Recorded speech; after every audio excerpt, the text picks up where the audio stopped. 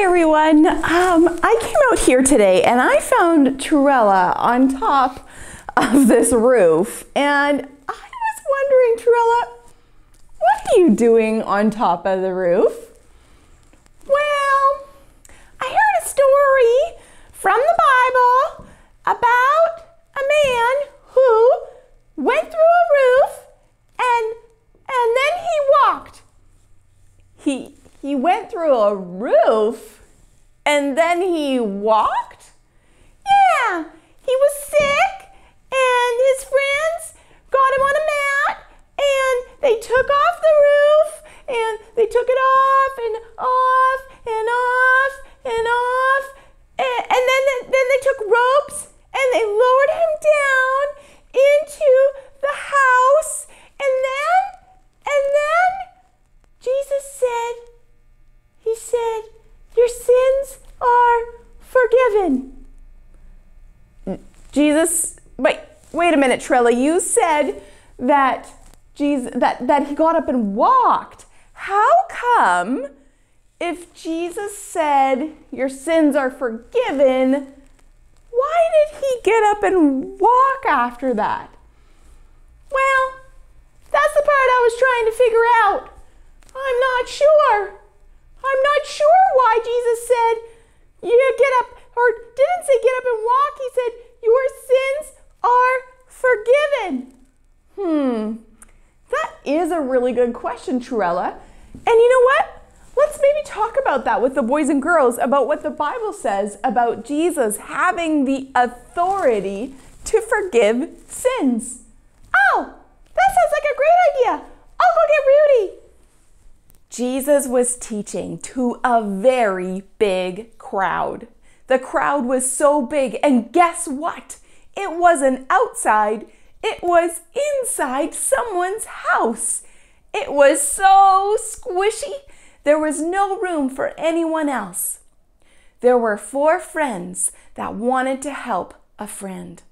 Their friend's legs couldn't work. And they wanted to bring their friend to Jesus because Jesus has authority. He's the boss. He can do hard things that no one else can do and heal bodies and make them better. So Jesus was there teaching, and these 4 friends came with their friend on a bed, on a mat, and they were carrying it along. When they got closer, they saw that the house was very, very full of people. They had an idea. They went up the stairs to the top of the house, and now they were on the roof, on the outside. They started to dig away at the roof until the hole was big enough to lower their friend down. They got their friend on the mat, they put some string on the mat, and then they lowered their friend until he was right in front of Jesus. Jesus looked at the man and he said, "Son, your sins are forgiven." Now, why would Jesus say that his sins were forgiven? His legs were broken. Well, he said that because that is the real problem with all of us. We all have sin in our lives. We all choose our own way instead of God's way. We all have sinned and we need the forgiveness of God. Now, the people in the crowd were looking at Jesus going, why would Jesus say your sins are forgiven? 1, this man's legs are broken. Why would he say his sins are forgiven? 2, only God can forgive sins. And these people were not sure that Jesus was God. The truth is, Jesus is God and he can forgive our sins. The people looked at Jesus and Jesus looked at the man and said, "Get up and walk." Now, you see, the real problem with everybody, no matter if our bodies are working or if they're not, we all have sin and we all need Jesus to forgive us. And guess what? Jesus can forgive us and Jesus will forgive us. We just have to ask him. Let's do that right now. Jesus, sometimes we sin. We choose our own way instead of your way. Please forgive us for our sins. We are sorry and we want to do better next time. Thank you that you forgive us. Thank you that you can forgive our sins. In Jesus' name, amen. This week we have an activity to go along with our special story today. I hope you have a very great week and I'll see you again later. Bye everyone.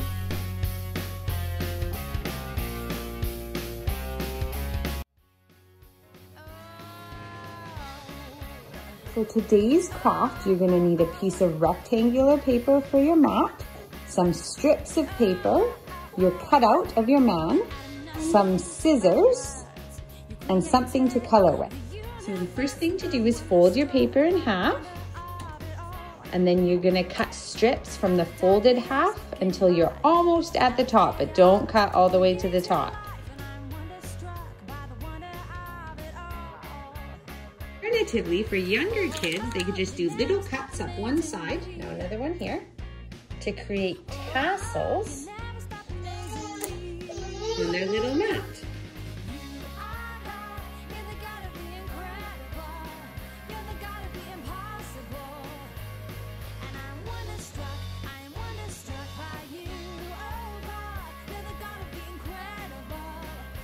So next you're going to unfold your paper and you're going to weave your strips of paper through the mat.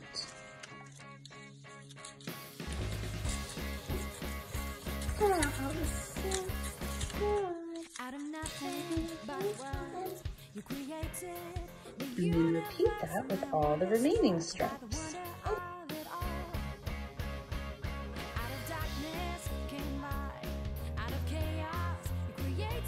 So the last step is to draw a face on your man, draw any clothes that you want on him, and then you can place him on your mat.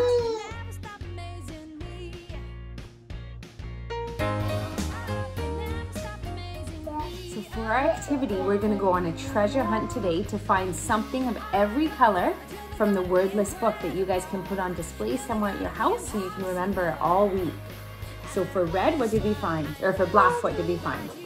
We found a lava rock. And then we have red. What did we find for red? A Tupperware lid. And then for white?